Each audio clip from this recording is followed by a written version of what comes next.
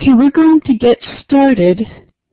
There seems to be some confusion about which room you should be in for this session. Hopefully everyone can figure it out.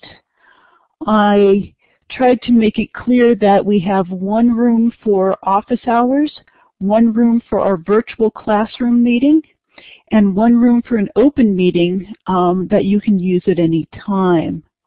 I know that some of you are trying to help others get into the session, and hopefully everyone will show up eventually.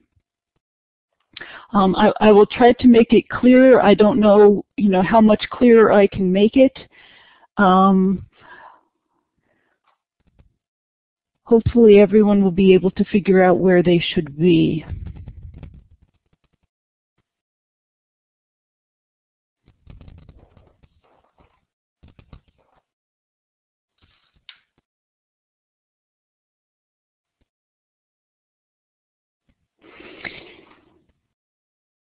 Okay, the date is what is confusing. What I've done is created 3 sessions that are available for the whole time. The date is just when it's created. It's not necessarily the date of the session. These sessions will be there for the entire term. So you'll always just go into the one that says virtual class meeting when we're having our required class meeting. Even though the date says February 2nd or something like that, you'll always come into this room or this session for your virtual class meeting. The same thing with office hours. Hopefully everyone will get into the room, and I will send out another note today to try to make that clear. If someone can't get in or they're in a different room while we're having this session, they can always watch the recording. And there are separate recordings for every day. You should be able to see them out there. And I do try to rename them too, so that they'll have different names, like week 1 virtual class session, week 2 virtual class session, and that should make it clearer what the recordings are. Okay, I'm going to get started because we do have a lot that we need to cover today. The first thing I want to talk about is the textbook.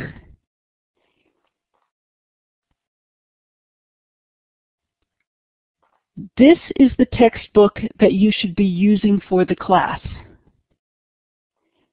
Okay, this is a textbook that some of you have, but it does not match what we're using in the class. It's very similar, but it's not exactly the same.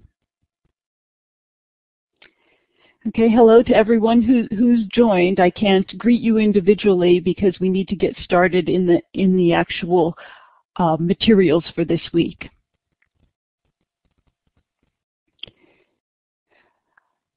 So some of you have let me know that you haven't been able. Oh, go ahead, Rory, if you have a question.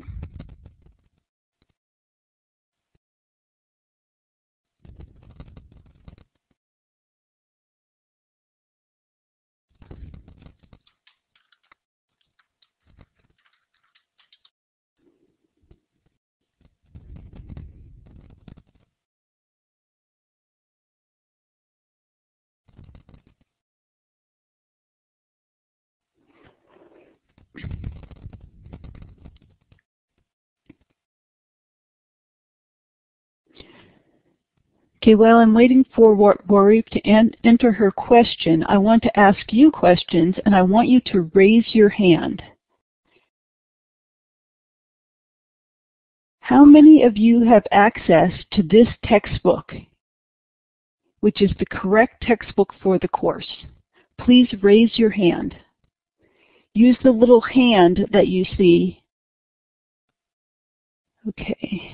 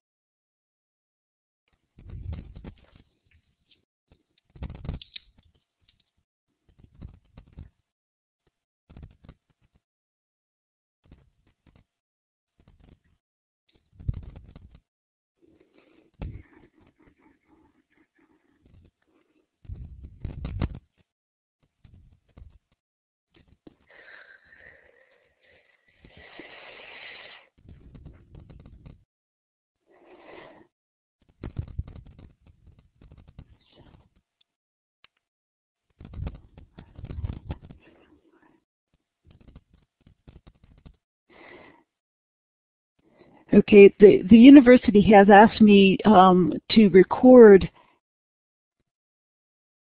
who has the book and who hasn't been able to get it, so that's why it's taking me a minute to just record who has raised their hand here. Would you please keep your hand up until I let you know to put your hand down? Thank you.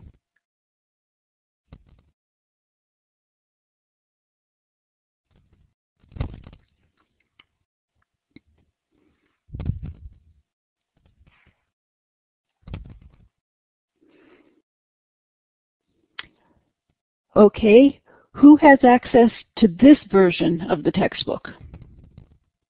The one with the blue cover. Okay, put your hand down if you have the first book, and put your hand up if you have the second book.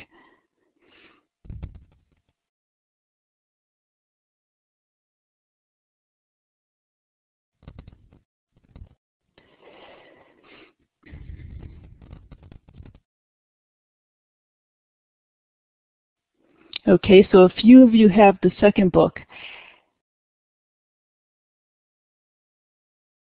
How many of you have no textbook at all at this point?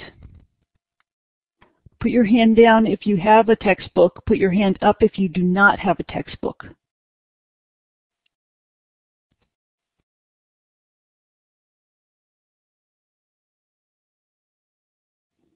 Okay, whether it's online or not, it doesn't really matter to me whether you have the hard copy or not. I'm just trying to find out who has textbooks and who doesn't. Okay, so most of you have access to some textbook. I see you've asked me a few questions here. Okay, this is the correct textbook for the course. What I've been told is that you need to purchase an access code in order to access that book from your Blackboard environment. Okay, I've been told this is the required textbook for the course. Okay, I know some people had trouble actually accessing the bookstore to get that access code. Hopefully that's getting resolved. Some of you are looking at where you can buy the hard copy, the actual physical book for the course. I haven't seen this version of the book anywhere to purchase, at least not here in the United States. Okay, some of you have this book. If you have this book, it's similar, but like I said, some of the exercises will be different, and some of the chapters actually will be different. So if you're looking at the weekly instruction, it's going to say do exercise 3.2. It won't match exercise 3.2 in this book. It's exercise 3.2 for the correct textbook for the course. So it's recommended that you have the correct version of the textbook. What I will try to do is when I know there are differences between the textbooks, I will write that in a note or something, so that you know if you haven't been able to access the correct textbook and you're still working with the one with the blue cover, I'll let you know where to find things in the book with the blue cover if I can. But I don't know all the differences between the two books. Okay, so it's really recommended that you get the one with the brown cover, and while you're waiting to get that, if you have the one with the blue cover, you could use it. If you have no textbook at all, I would advise that you get a textbook as soon as you can.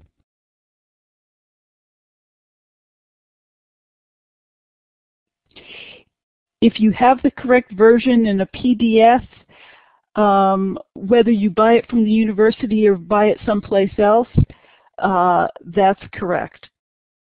That's okay. I mean, as long as you have the book with the brown cover, you're good. Okay? Sahar said the order of the chapters are going to be different. Yes, they are, as well as some of the exercises will be different. Okay, so try to get a copy of the one with the brown cover. Okay, is that clear to everybody?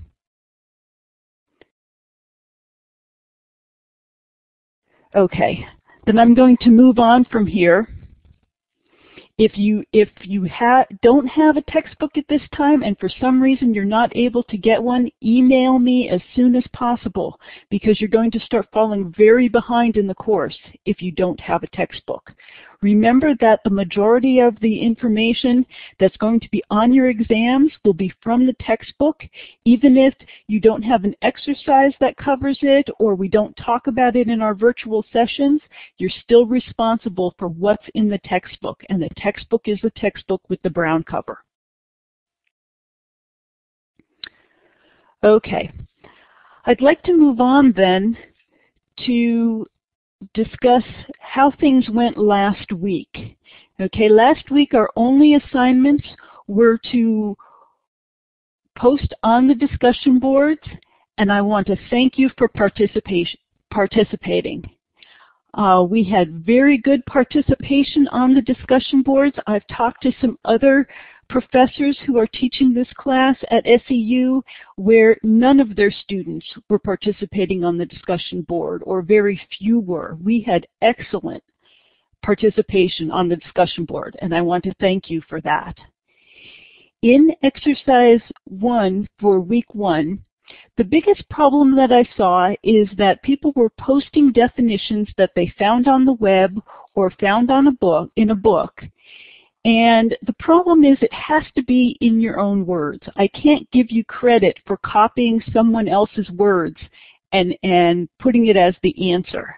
I know some of you are uncomfortable with your English.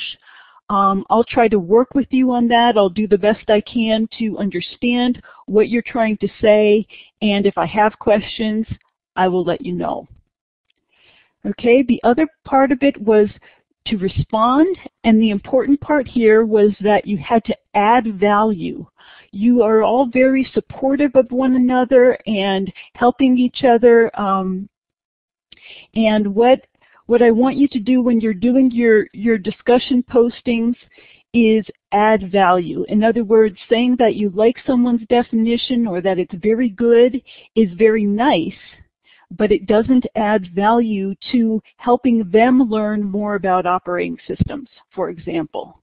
So your responses are really to help the other person if they forgot to talk about something, or if you could express it a different way that might help them understand. That's really what the responses are for, to help one of your classmates, or all of your classmates, since we could all read the postings, to learn more. Okay? So after I graded the discussion boards, some of you were not happy with the grade you got. Others felt like you were happy with the grade you got, but you wanted to do more practicing with a discussion board. So I've created an optional discussion board exercise for week 2. Okay, you do not have to do this. It's only if you want to do this. So in this week's discussion, we're answering the question, how do processes and threads differ? In other words, how is a process different from a thread? And you can explain this again in your own words. There is a discussion board out there for you to use, and this explanation of how they differ you should put out on the discussion board by Thursday, February 6th. Then, like last week, I want you to respond to at least one classmate's posting. And again, I want this posting to add value, and I'd like you to do this by the end of the day on Sunday. Okay, so it's very similar to last week. We just have a different question that we're asking. The other thing you'll notice is I'm not going to be as active posting things in the discussion board during this week, because I want you to help each other and ask each other questions rather than having me help you and ask you questions. I will be reading everything, and I will give you feedback on how you're doing. So after you complete this assignment, I will go back through and grade your week 2 assignment, and I can use that to update your grade for week 1. For example, if you did not do very well in week 1 and you did better in week 2, I will change your grade from week 1 to give you a better grade. Okay? Any questions on that? You don't have to say no, just say yes if you do have a question.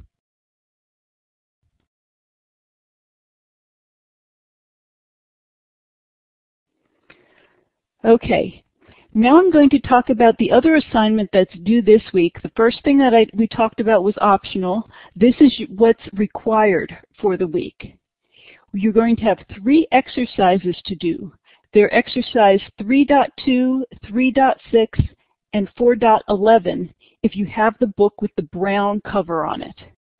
If you have the book with the blue cover on it, they're exercises 3.9, 3.13, and 4.16. I want you to submit your answer in a Word document. So if you look out on the weekly instruction, you'll see where there's week 2 exercises and there's a link for a submission. If you go into that link, you'll see where you can attach a Word document as your submission. You can write comments. There's a section there if you want to say something to me, explain something to me that's not in your document. And then you will submit it. You will only be allowed to submit it once. So make sure you have everything you want in your Word document before you submit it. Label each answer with the exercise number. So in other words, put 3.2 and then give me your answer. Then say exercise 3.6 and give me your answer for that one.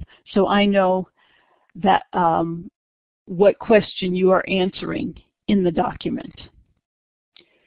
Try to answer each question as fully as you can, and make sure all your answers are your original work in your own words.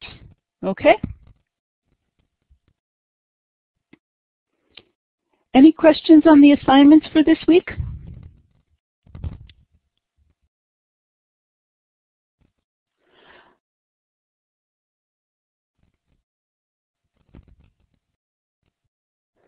Okay, let's move on, and if I see any questions pop up, I will try to answer them.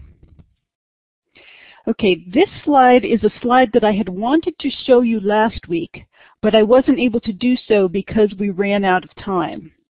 Basically, I like this picture because it gives you a good perspective on all the things that are going on in an operating system. Usually when you interact with an operating system, you're using the user interfaces, okay, the GUI, the windows. Sometimes you may use a command line, but the operating system is responsible for displaying that UI and getting your responses from that UI. Some other services that the operating system provides are program execution. And so the system has to be able to load a program into memory and run that program, and eventually it has to ensure that that program ends, whether it ends normally or abnormally, which would indicate there was an error in the program. The operating system is also responsible for input and output operations, so that might be writing to a file, you know, doing something with an I/O device like printing a document on the printer and so forth. The operating system is also responsible for file system manipulation. Programs need to read and write files. You need to have directories. You have to be able to create files, delete files, search files, create directories, give different people permission to see your files or not see your files, and all those things are services that the operating system provides. The operating system also provides for communication. Processes can exchange information on the same computer or between computers over a network. You can exchange information on the same computer doing things like memory sharing or through message passing. You could also communicate over the network using TCP/IP, and we talk about some of this in this week's session. In addition, the operating system is responsible for resource allocation. So when multiple jobs or processes are running, the operating system has to keep track of who's using what memory so that you don't write over somebody else's memory or somebody else's program. You don't want the different programs on the system or the different processes on the system to interfere with one another. The operating system also performs accounting, and this helps you this is when the operating system will keep track of what a process is using or what a user is using on the system. And like I said, we have to be concerned with protection and security. You want to have the operating system ensure that all the access to the system resources is controlled and it's protected. You don't want everybody to be able to get into your computer and do whatever they want on it. And you also want to make sure that the system is being defended from attacks, because people sometimes try to get into your computer and do things on purpose just to harm you or to steal your information. In addition, the operating system also has to provide error detection. The operating system is looking at errors in the CPU, looking for when there may be hardware errors, memory goes bad, problems with I/O devices, problems with user programs, and the operating system is monitoring all this while you're using the computer or while any process is using the computer. Okay, like I said before, one of the ways you might access the operating system is through the user interface. You might also be accessing the operating system through application program interfaces. This is when you're writing a program. Anything that you do in your program or in system programs, or anything that you do in the GUI or other user interfaces, all eventually gets translated into system calls. These system calls are how you get from the application layer in the operating system down to the actual kernel calls in the operating system.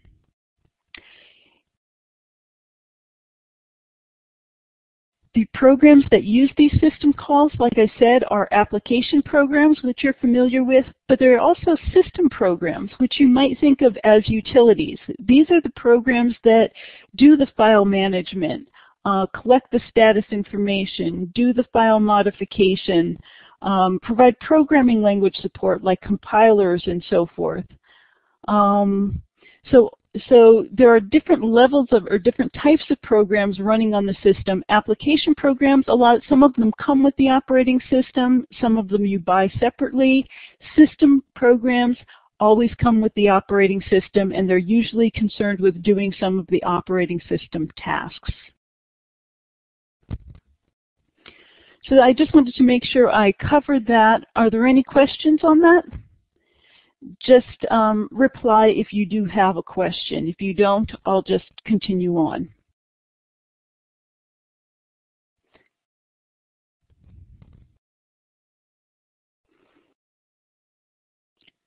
Okay, now I'd like to get through some of the materials for this week.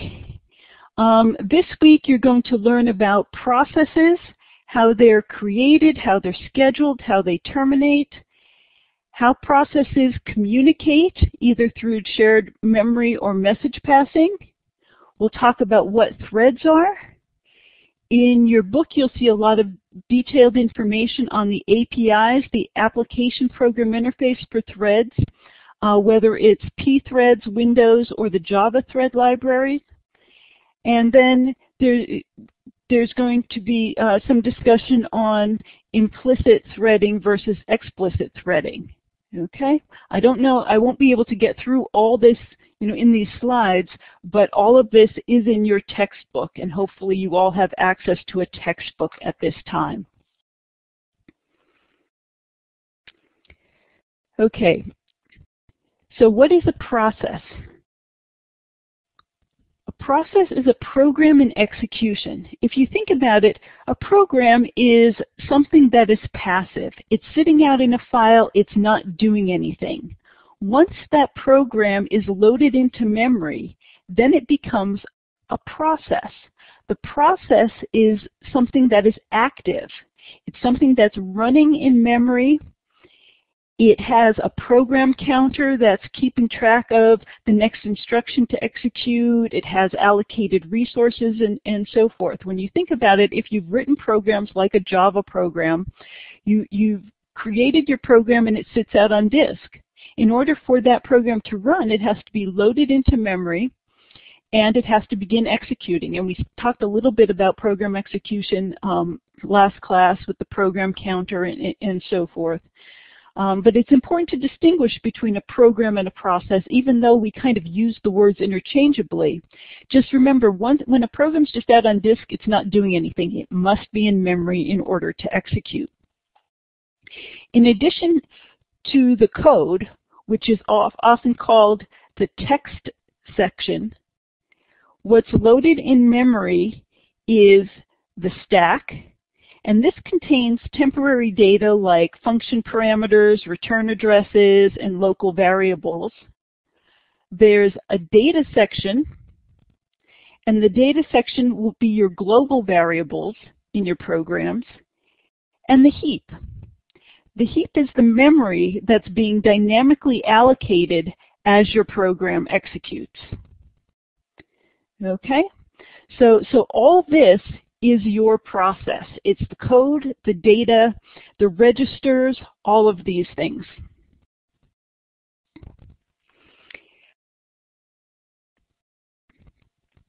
It's important to understand what happens with processes in the operating system. This diagram discusses the process state.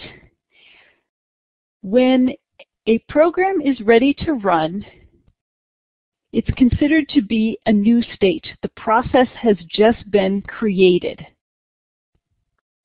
Okay? When a process is created, it may not have everything allocated to it and so forth. Once that happens, the process changes state and it's considered to be ready. Here the process is in memory, but it hasn't been assigned to the CPU. It hasn't been assigned to the processor. Once it's assigned to a processor, it moves to the running state. This is when the instructions are actually being executed. Sometimes when the program is being executed, it has to wait for something. It has to read something from the disk or write something to a file. When it's waiting for something, it goes into a state called the waiting state. It's waiting for some event to occur. Eventually, that event will occur, and the process will go back to the ready state because it's now ready to be assigned to the CPU again. Okay, so it's going to go around and around with interrupts, with I/O, and so forth, going from the running state to the ready state. Also, realize that sometimes the computer's in the running, the process is in the running state and it gets interrupted. Okay, remember we talked about interrupts last week, and in this case, when a process gets interrupted, it goes back from the running state back to the ready state because the CPU has to process that interrupt, and then eventually it's scheduled again and goes back into the running state. Eventually, it goes to a terminated state when the process has finished execution.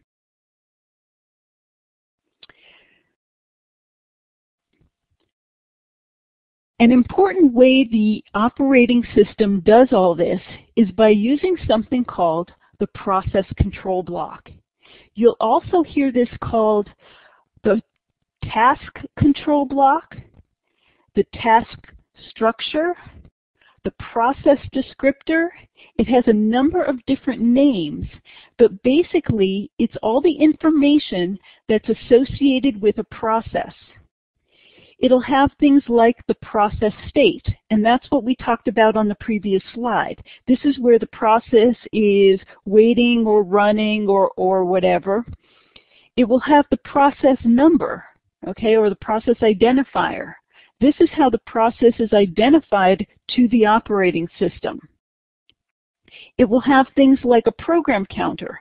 Remember, the program counter is what's keeping track of what the next instruction is that should execute in this process. Because remember, while the process is executing in memory, the program counter is increasing as it goes from instruction to instruction. If the process has to go from the running state back to the ready state or the waiting state, somehow the CPU needs to know where it should start executing this program again, and that's what the program counter is used for. There are registers associated with each process, and we talked about registers and how they're very fast storage that the processes use. There's other things like memory management information. What are the limits? How much memory can this process use? There's also other resource information. Okay, what files, for example, is this process using?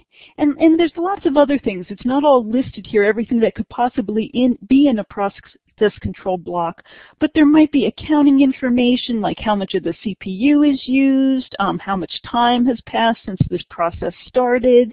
There could be what I/O devices does this process have control of.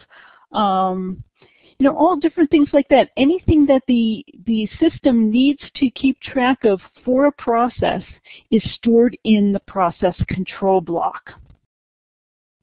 And again, this process control block is very, very important when the process does what is called a context switch. So if you remember, we talked about how processes can be running, they can be ready, they can be waiting. An interrupt can happen, or I/O can be needed, and the process gets moved out of the running state into the waiting state or the ready state. And in order for the CPU to do this, or the operating system to do this, it has to do a context switch.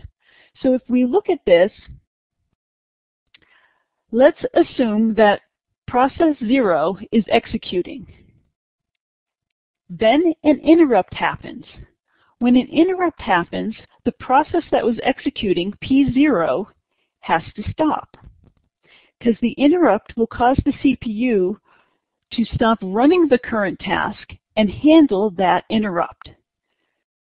So the CPU is going to save the state of process 0. So it'll save the process control block for that process so it can go and do what it needs to do to process the interrupt or to process the system call, whatever happened that is going to cause the CPU to stop executing process 0. Then the CPU will reload the state from another process, or the same process depending, but let's assume that it's loading process 1. This could be a process that's going to help it handle the interrupt. It could be the process of the code that is called when you're doing a system call. Whatever the operating system needs to do, it will then load the process control block from process 1 so that process 1 can start executing. If process 1 had been in memory already, it had been sitting there idle, and then after process 0 was interrupted for whatever reason, process 2 gets to start executing once its state is reloaded from the process control block. It knows where to start executing process 1 because, remember, it's keeping that program counter for process 1 in its process control block. Process 1 will continue executing until the operating system gets another interrupt or a system call. When this happens, it's going to save the state of process 1's process control block, possibly load other processes, but eventually it may go back to reloading the state from process 0. And it'll go through the same thing over and over and over continuously as it processes, interrupts, or system calls and has to load different processes in memory.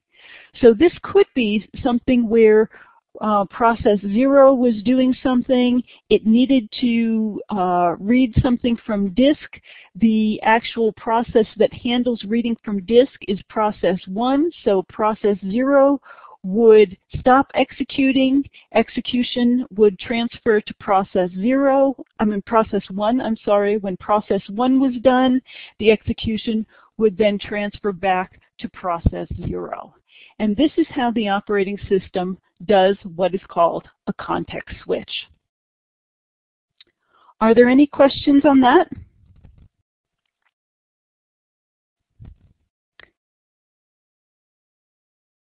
Okay, there's a question.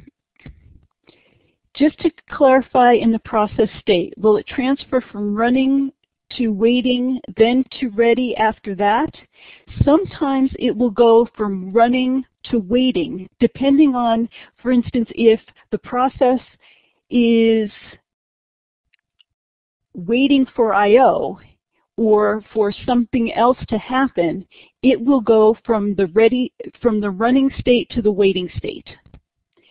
And if the process is then no longer waiting, in other words, whatever had to happen that process was waiting for, once that happens, the process that was waiting will go into the ready state. In other cases, a process could be in running state. The operating system gets an interrupt having nothing to do with that process, and so that process immediately will be moved from the running state to the ready state. Does that answer your question? There are a lot of different states, and the operating system is swapping these things out. We have all these different queues that are being used as things move between the different states. And so sometimes it's going to go from running to waiting, sometimes it's going to go from running to ready, and then sometimes it goes from waiting to ready. Hala has a question, is the interruption because of an error or sometimes because of the priority of other processes? Yes, is the answer, Hala. The processes will be interrupted for a number of different reasons, and they're interrupted all the time. It happens constantly, and that's why it's important for the context switch to be very fast. You don't want the user to even realize that their process was interrupted. So you want this context switching to happen very, very quickly. So as Hala said, the interruption sometimes can be because of an error, but it could be because some other process has finished what it's doing and is interrupting the system. It could be because a device has been waiting, or a device has been working to get data from the disk or from the keyboard or whatever, and it just got some data, so it interrupts the CPU. Okay, so just about any time anything happens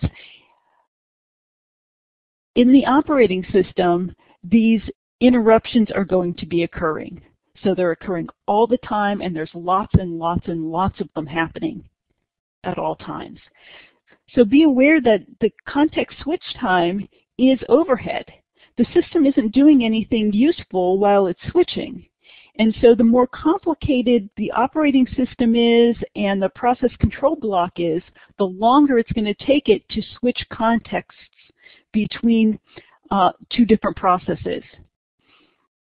But if you've ever looked at, like on a Windows system, looked at the processes that are running, you'll see which ones are using CPU time, or you might, because you can see the numbers changing, or see which ones are using memory, and they change very quickly as all these different processes keep getting access to the processor through these interruptions. Does that answer your question, Hala?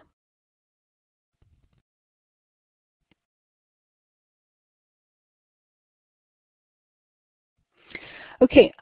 Amjad, you were trying to enter the class. For what you've missed, you can watch the recording and just let me know that you've watched it, and let me know if you have any questions, and you'll get credit for attending this session.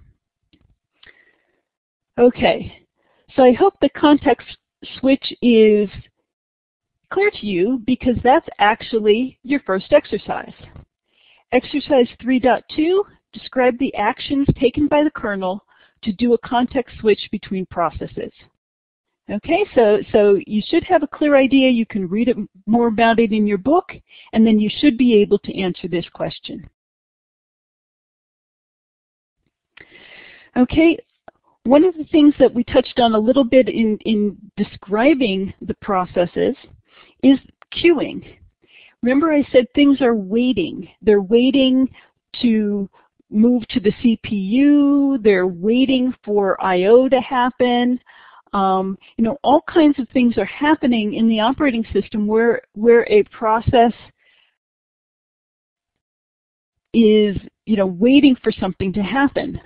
The way the CPU or the way the operating system manages this is using queues.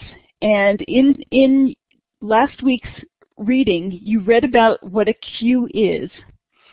And what you need to know is that things are sitting in queues until some kind of scheduler actually will remove that process from the queue. So there's an OS scheduler that's, you know, not really shown here, but the OS has a job scheduler which selects what jobs are going to be, you know, loaded into the system. This is mostly when you have batch jobs. The job scheduler is often called a long-term scheduler. Then you have a CPU scheduler. The CPU scheduler is what takes things from the ready queue and gives them access to the CPU. You also have things like an I/O scheduler. An I/O scheduler is what's going to take things from the I/O queue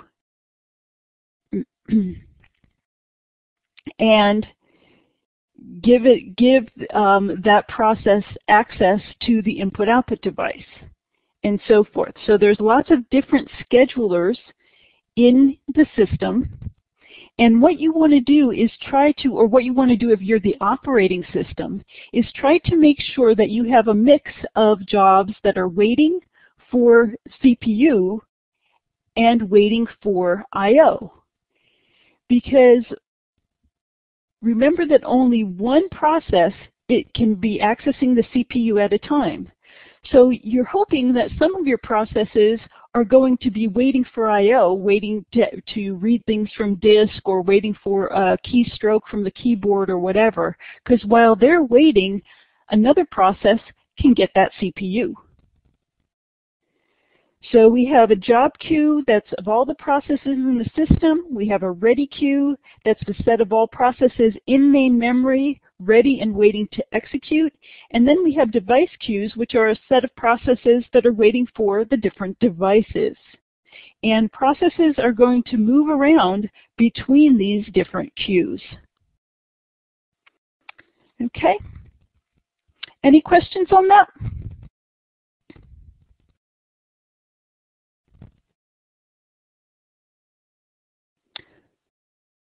Okay, so we have these processes, and how do they get created? Processes are created, and they're running, and they're deleted. Okay, so we have those different things happening with processes. These pictures are in your book, so if they're not showing up very clearly to you, you can see them in your book. But think about it, when you boot the operating system, originally there's just going to be one process running. And a lot of operating systems call that the init process. What happens when the init process is running is it gets everything going, and once things are to a certain state, other processes can begin running. So here we have the init process.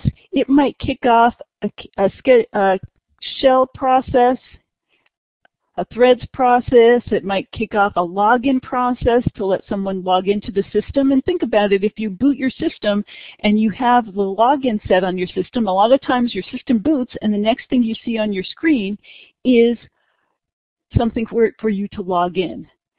So what happens is that init process starts creating other processes within the operating system. Now, any process that's created can start creating other processes. So for instance, the login process might create some additional processes, and then those processes can even create more processes. So you end up with this whole tree of processes, and this is how when you look at all the processes that are running, this is how they all start running. There had to be one process in the beginning, and then each process started creating other processes that it needed. In some cases, the parent, in this case, init would be a parent of login, kthread, and the shell.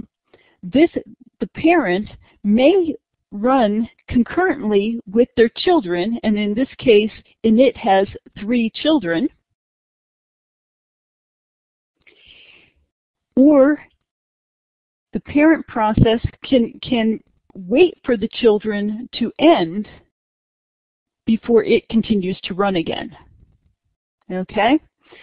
Now, a child process can have children of its own. Okay, so here kthread is a child of the init thread, but it's the parent of the k helper thread. So processes can be both parents and children, just like you can be a parent and you're also a child. Okay, it works the same way. One of the ways processes are created is by using something called a fork. Okay, what the fork does is create a process. So after the fork is executed, we have a parent process and a child process. The parent and the child can be executing concurrently. The parent can be doing things while the child is doing things, or the parent might wait for the child to end. So this diagram pretty much shows a parent waiting. The parent forks off or creates a child. The child starts executing. In the meantime, the parent is waiting. Once the parent is done waiting, in other words, the child has exited, it's done with its work, the parent can then resume. Okay? So sometimes parents wait for their children to finish, sometimes they don't. If you end up with a child that doesn't have any parent waiting for it,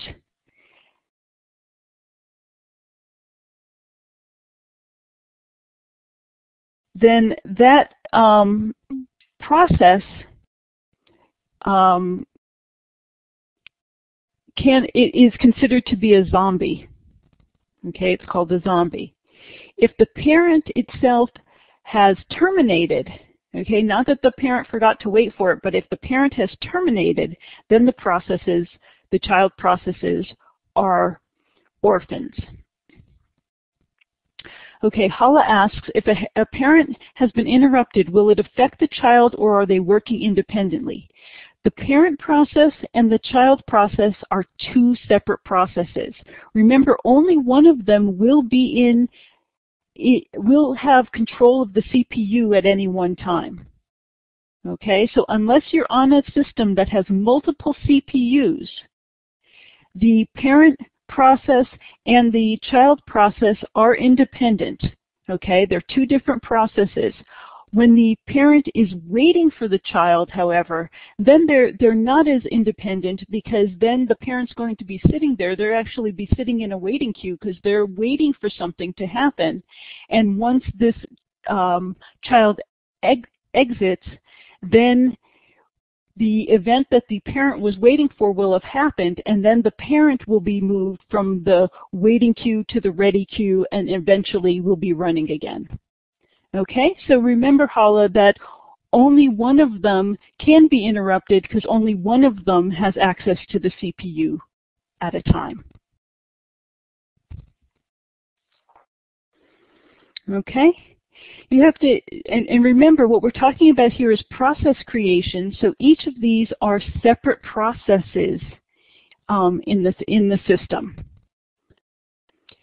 So here's some code that's written in C that shows how a process creation works.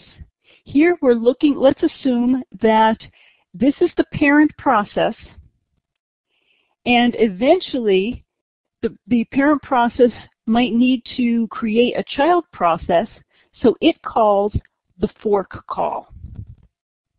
Okay? The fork is what will create a child process. When the fork call is executed, we now have two processes in memory that are exactly the same.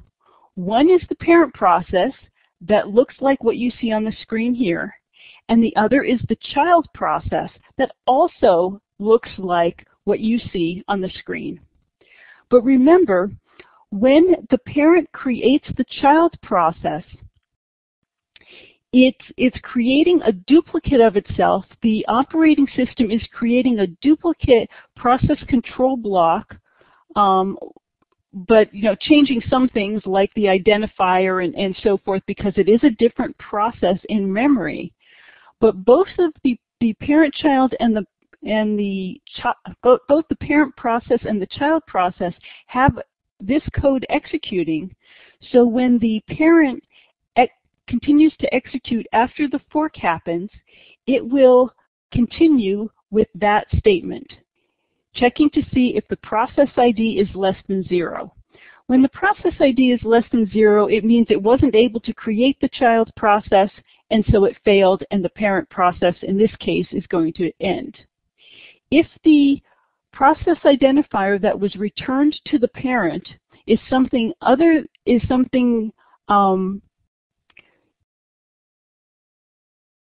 equal to 0, it's a value equal to 0, that means that the child process is executing. Now, if it's less than 0, an error occurred. If the process identifier is equal to 0, that means that this is the child process. Okay? The parent process doesn't get back the child's process identifier. The child gets back its process identifier. So the child process now will be executing. Okay? And it will when it executes, it does an exec. The exec actually loads new code into memory. The exec call is how new code gets loaded into the process, and in this case, the code that's being loaded is the ls command, and that's something that does a directory listing in a Unix system. Okay, so if it's the parent process, the parent does the fork. Okay, if the parent does the fork, it it didn't have an error, it succeeded, it won't be the child process, it will be the parent process. The parent can wait for the child to complete. The child process after the fork is initially looking at the same code, but eventually when it realizes, oh, I'm the child, it then executes whatever code the child is supposed to execute. So even though the two processes start out to be exactly the same, the exec can change what the child process does. Okay, and this is just a very simple example. You could want the parent and the child to do the exact same thing in the code, or you could have the child process change what it does by executing the exec. So pretty much the parent does the fork. The child starts executing at this point. In this case, the child does an exec. The parent, when it did the fork, after it does the fork, it comes back, and as long as there wasn't an error, it comes down here and waits for the child to complete. So you can see that we have two processes. They initially have the exact same code, but if the child process chooses to do an exec, new code will be loaded for that child. This code will be wiped out completely, and the child will go off and do something else. The parent would still be waiting here for the child to complete its execution, for the child to complete the ls command. Okay, so that's kind of how the fork and exec works on a system. Oh my goodness, I just realized that we're out of time. What I want to point out to you is that what you're looking at here, if you understand this, is going to help you with the exercise 3.6. Okay, and that exercise is going to be doing a fork, and you're going to have to look at the code and do a little explanation for that. We didn't get into nearly as much as I had hoped to. What I'm going to do is I'm going to send you all my slides for this week, and I'm sorry we didn't get into all of it. And what I'll do is send you everything, even the ones that we haven't looked at. A few last-minute questions here. Monora asked, do you have to explain it? Yes, you're going to explain. Well, read the question in your book. You're going to explain if and when the code, this line of code, printf line J, gets executed. Okay, explain what happens in the child or the parent that allows this line of code to be executed. Arwa said, can I upload these slides? Yes, I will email you these slides, including the ones that we didn't get to, and if you have any question about them, email me. Hala asked, is code required in this course? Yes, in fact, starting in week 4, you will have some programming assignments, and I will be sending you something. If you don't have Java, for example, I will send you some information on how to load the Java virtual machine. Okay? If you don't know any programming languages, I was told that you should have some programming background. You will have programming assignments in this course. If you look through, I think in week 4, week 6, and week 8, there are some programming assignments. Okay, I won't keep you any longer. I think what I'm going to do, though, is I'm going to continue recording.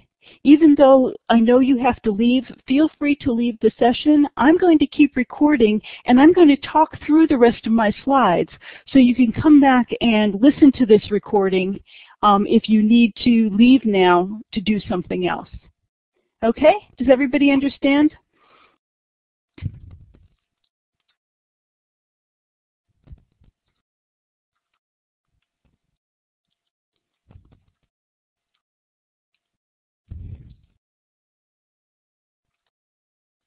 Okay. So I'm going to continue talking. Like I was saying, the exercise that you're going to have is going to be code that looks very similar to the code you see here. But in the code that you're seeing in the exercise, there's going to be one line of code, and you're going to have to figure out if the parent process is going to execute that code, or if the child process is going to execute that line of code, or if neither process executes the line of code. So tell me what you think happens and explain why. So that's one of your exercises for this week. Okay, the next thing that we need to talk a little bit about is inter-process communication, which is called IPC. Remember that we just talked about how we can have all these different processes in memory. Sometimes these processes need to communicate. They may be independent processes, which I think Hala was asking about. Mona said you have a class now. Monara? Yes, please leave if you have to. What I said is I'm going to keep talking. Feel free to leave. I'm recording this. You can come back for the recording. Don't worry about leaving. It's not rude. I'm sorry I kept you late. Okay? But what I'll do in the future is when we get to the end of the class time, if I'm not done, I'll keep talking. You can leave whenever you have to, and you can access the recording. Okay? Because I want to make sure I talk about some of these things because I think it helps you to hear it as well as read it. Okay, so we're going to be talking about inter-process communication a little bit. I think it was Hala who asked something about processes being interrupted and so forth. And part of what she was asking is, are the processes independent or are they still linked somehow? Sometimes processes are independent, which means that they don't need anything from another process. So we might have lots of different processes in memory, and the process from the application that I'm running should be independent from the process that an application you're running has invoked. But sometimes processes need to communicate. They're dependent on one another. They cooperate with one another. So cooperating processes can be affected by other processes and can affect other processes. And they can affect other processes by sharing some of their data. And there's two ways they can do this. They can share data by using shared memory. And with shared memory, both the processes share a region of memory and code. And to access that, the application programmers have to write certain code where, let's say in this case, process A might be writing to the shared memory so that process B can read from it. So the applications need to coordinate and cooperate, and they do this through the shared memory. So process A may have some data it wants to share with process B. It would put it in the shared memory. Process B, when it needs the data, would go to that shared memory and read it back out. So the applications need to know that this shared memory exists and need to know what it can access in that shared memory.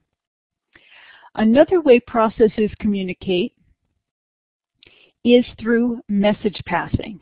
And this is an example of message passing. Again, these two processes are on the same system, but sometimes these two processes need to talk to one another. So what they do is they use a message queue. Process A can send a message, and that message will be put into a message queue.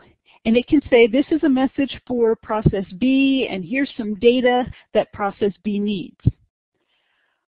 Process B, on the other hand, may be listening or waiting for a message, and it can get that message that process A sent from the message queue. So there's going to be small amounts of data in each message, and they'll pass these messages to one another through the message queue. So one will be sending messages, the other one will be receiving messages. Okay, and these two things happen only when both of the processes are in the same memory space, on the same computer, using the same CPU. Okay, so we can share memory or we can pass messages. Message queue is just another queue that's in the system where different messages are stored and the different processes can get to those messages. Okay, any questions on what inter-process communication is?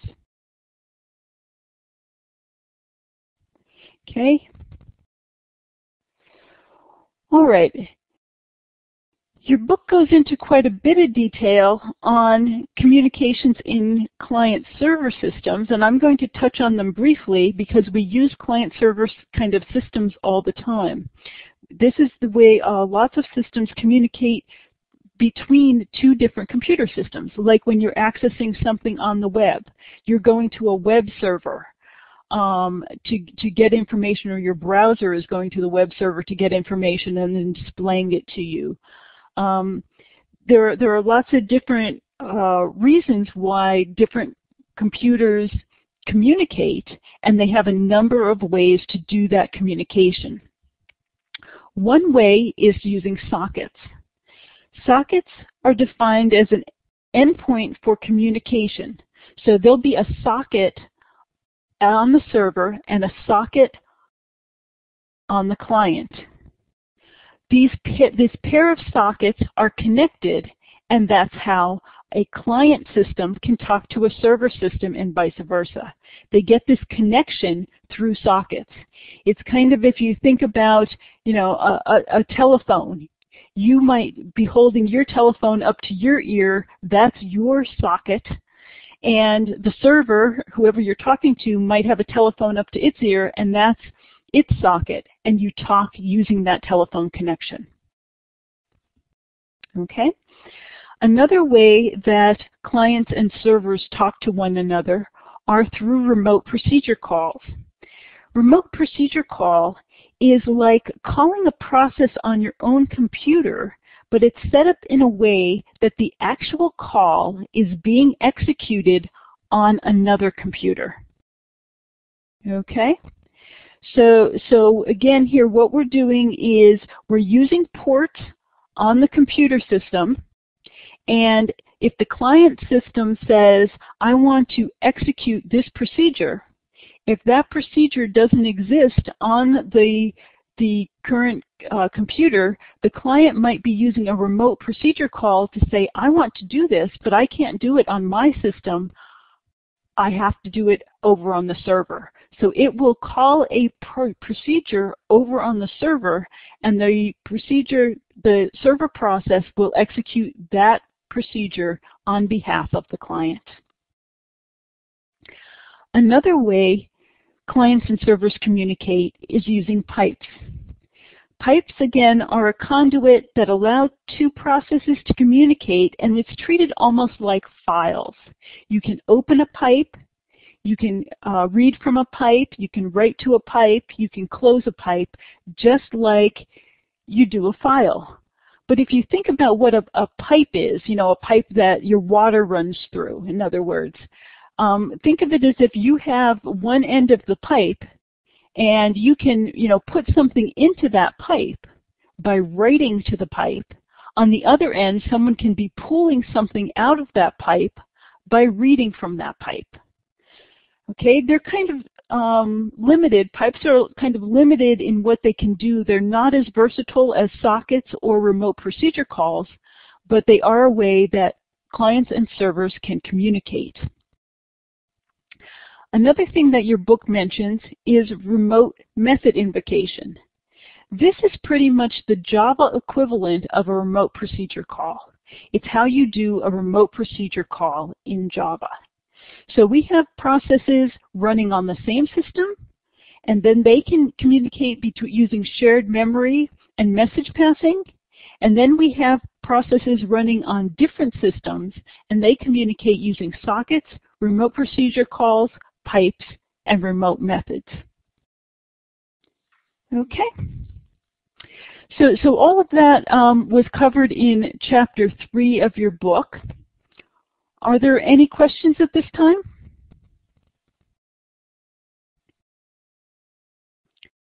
Okay, if there are no questions, I do want to go on to threads.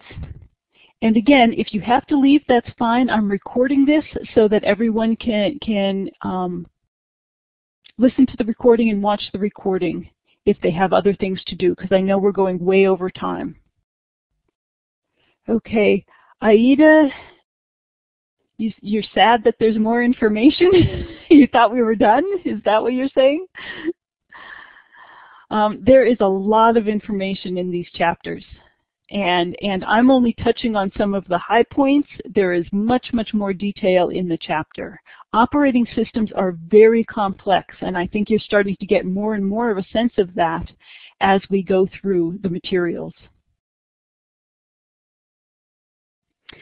Okay, so a thread is a flow of control within a process. Okay, a thread is not a process. It's just control within a process. For instance, you might have a browser, and the browser is doing things like displaying images or text on your screen, but it's also retrieving things from the server. So your browser may have multiple threads of control within that process. Not asked, will we be reading all the chapters this semester? We will be reading most of them. If you look at the student manual that's out in Blackboard, you will see that we will be reading most of the chapters in the book, except for some of the chapters at the end. So there's a lot of information in this course. To get back to threads, so a multi-threaded program has multiple threads within a single process or application. The different tasks within an application can be handled by the different threads, like I mentioned with a browser. You would use threads because creating a thread is very lightweight. You don't have to do a lot to create a thread, whereas remember when we were talking about process creation is fairly heavyweight, meaning that it takes a lot of processor time to create a new process control block and so forth when you're creating new processes. So to give you a picture of what threads look like, this is a single-threaded process.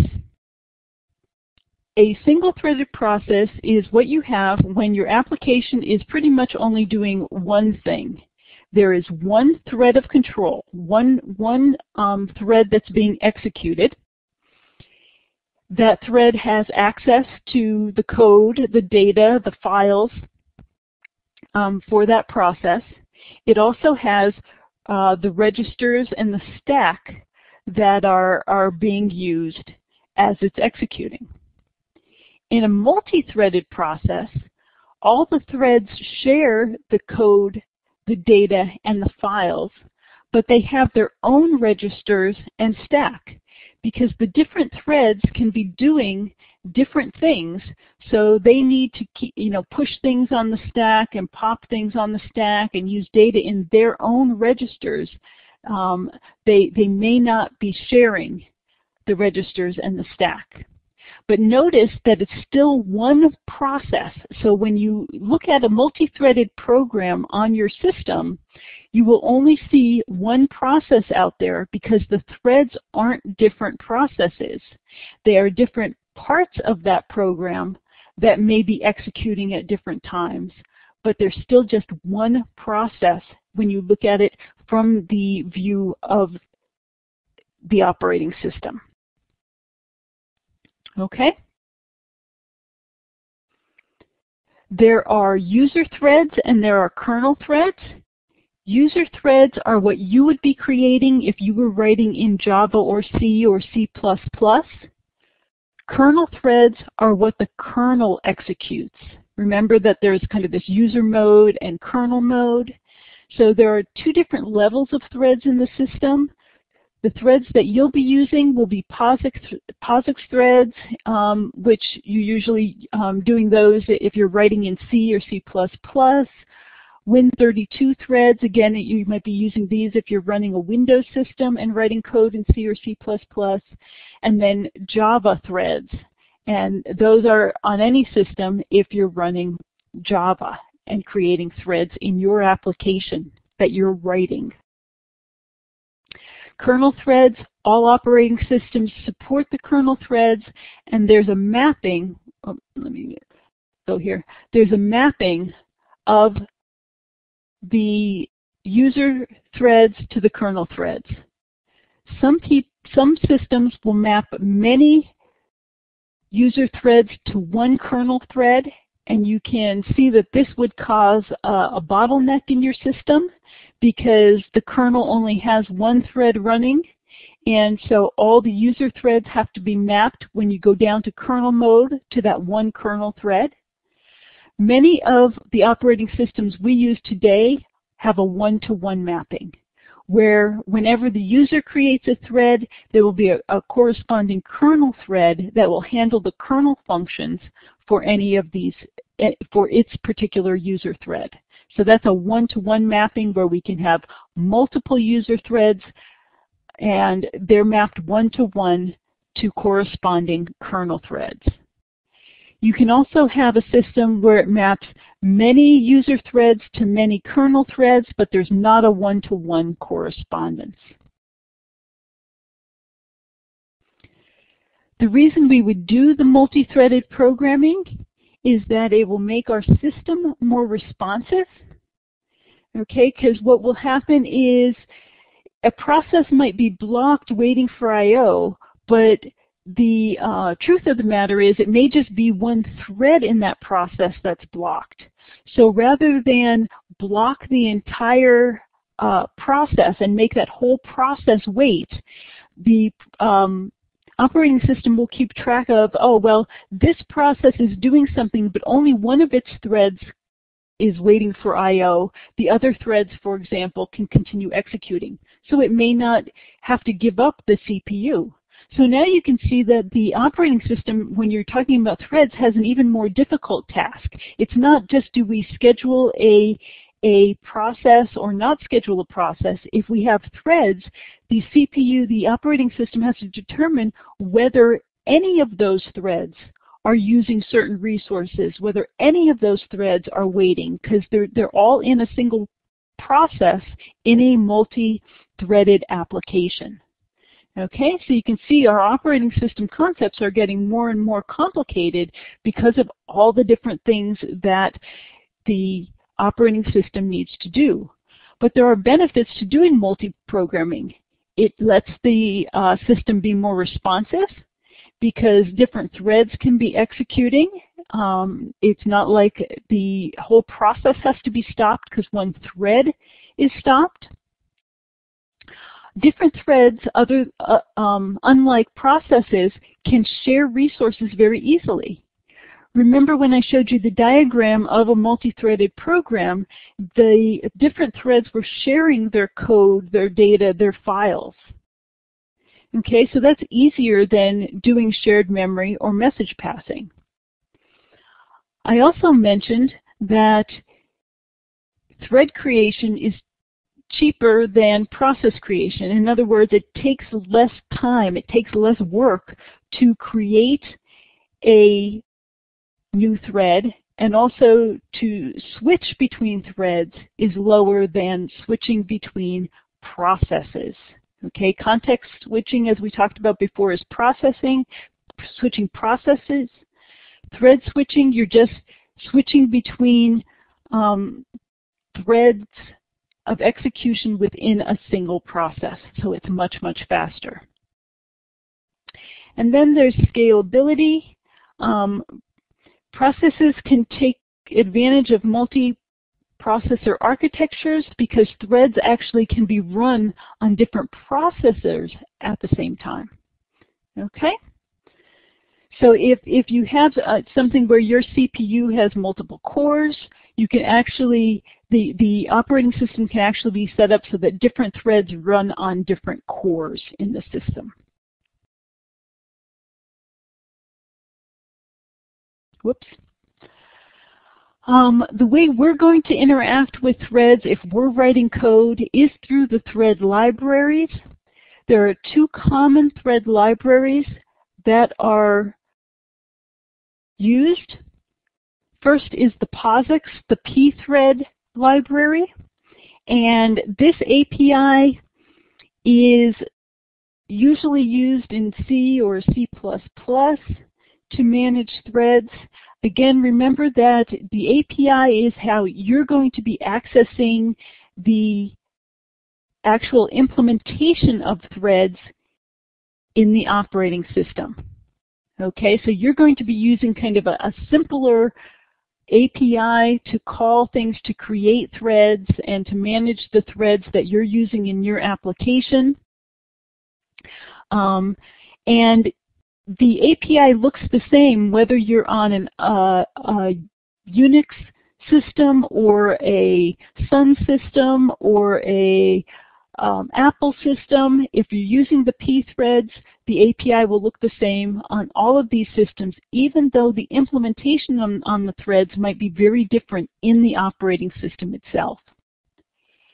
Java threads, the Java API works kind of the same way in that the threads are managed, in this case, by the JVM instead of the operating system, because if you remember, if you know Java, Java runs in a Java virtual machine, which runs on top of the operating system. So you're going to be calling the Java API to do things with threads. The Java virtual machine will manage those threads, and the way it does that is it uses the threads provided by the underlying operating system. So there's an extra layer when you're talking about threads.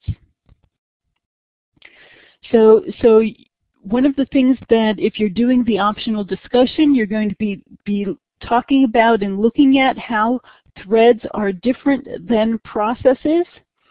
And one of your homework assignments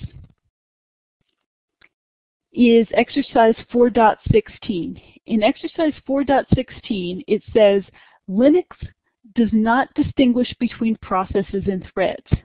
So even though Linux has a thread library, a thread API, the way the operating system implements processes and threads is the same. Underneath the covers, if you're looking down in the operating system, processes and threads are the same in Linux. So Linux treats both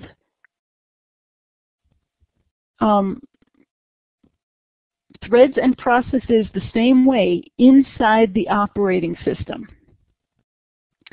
And it allows the thread to act like a process or act like a thread depending on some flags that you set when you call the clone system call, which is how you create a cloned process in Linux. Now in Windows or Solaris or actually most other operating systems, processes and threads are different. They're not threads are not separate processes like they are in Linux. They actually are part of the process that created them. So when you have an operating system like XP or Solaris, there's the data structure for the process, which we've been calling the PCB, will have pointers to the separate threads belonging to that process. Your assignment is to contrast these two approaches for modeling processes and threads within the kernel. In other words, what are like the advantages or disadvantages with making a thread be a process, and what are the advantages or disadvantages of making processes be different than threads within the kernel?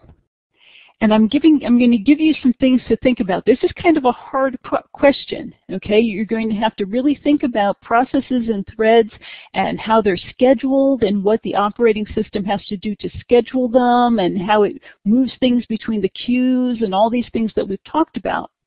So some things to think about. Linux implements threads as standard processes that share resources with other processes. So in Linux, they're still sharing things between threads. But in Linux, each thread has its own process control block. Actually, in Linux, they call them task structures, because Linux calls processes tasks. So each thread has its own task structure or process control block. So when you look at a system that's a Linux system, if you created 4 threads, you're going to see 4 processes in Linux, the original thread and then the 3 threads that were created. In other operating systems, the system implements threads within a single process.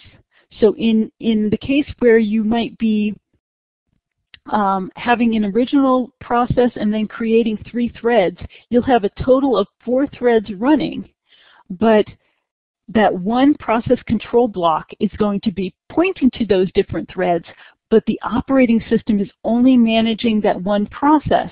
And if it needs to know about the threads, it has to actually go into that process control block and look at what each thread is doing. So that's kind of what I want you to think about in this question. Think about how the different ways of implementing a thread might affect some of the tasks that the kernel must perform. In other words, if the operating system needs to schedule something, will it schedule things differently? Is it more difficult for it to schedule things if we have a Linux implementation where each process is a thread and each thread is a process? Or will it be more difficult to schedule things if one process can have multiple things running inside of it? Okay, same thing with resource management. Is that going to be more difficult? Think about how all the different services that the operating system provides, how will that be different whether the process has threads inside it or whether a thread is a separate process? Okay, so you're kind of going to be thinking about whether having threads be a process makes things in the operating system simpler, or does it make it harder? And look at some of the different services that the operating system provides and try to explain to me whether you think having a process and a thread be the same thing makes it easier, or whether having a process with multiple threads makes it easier or harder, depending. Okay, so that's really what the question for exercise 4.16 is asking. It's asking you to understand threads and processes and how they differ, and you'll be talking about that on the discussion board if you choose to participate.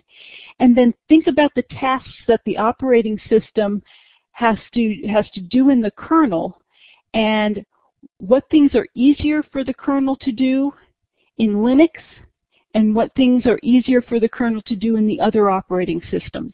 Or conversely, what things are easier or what things are harder for the operating system to do in Linux, and what things are harder for it to do in the other operating systems.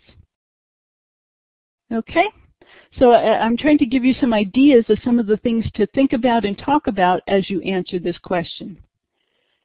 Okay, I'm sorry we've gone a half hour over our time, and I thank those of you who were able to stay, and if you weren't able to stay, I totally understand. I would prefer to get through all the material that I'd like to get through, even if you have to leave. Maybe I talk too much, I don't know. But I'll try not to take up too much of your time, and if you have to leave, you can always go back and look at the recordings. If you have any questions, I'll be happy to answer them.